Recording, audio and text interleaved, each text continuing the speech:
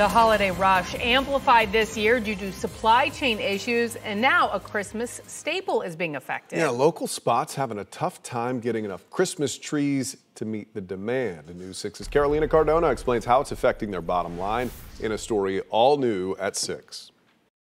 What we've found this year is that we've had to be open to getting different sizes. Tom Utzman has been growing Florida Christmas trees since 1989, but he also imports different types of trees from North Carolina and Michigan.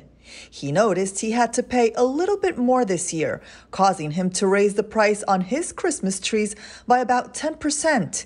The effects of the supply chain issues also hitting the Christmas tree industry. A bigger tree, a large, 13, 12-foot tree, may be a little more expensive this year. So if you're always a Fraser fir person, for example, and you got to have the 8 to 9 foot Fraser fir, you're probably going to pay a more of a premium price. Christmas tree vendors like this one, Santa's Farm in Eustis, tell me the popular Fraser fir is limited this year, particularly the 8 and 9 foot tall tree. He says supply and demand is an issue, but also climate change is affecting retailers. The droughts out west and some of the fires, that's really impacted a lot of those growers. Jerry Jasmine got into the Christmas tree industry 5 years ago. His company, called Tree Drop, delivers trees door to door. He says he had to spend a few more $1,000s just to get the trees delivered from farm growers in North Carolina and other places. Getting the trees down here, that's been more expensive in itself. So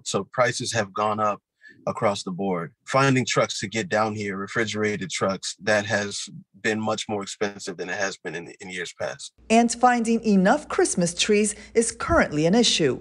Where one door closed, another one opened up, and we made another one open up. So we were able to secure trees from multiple farms.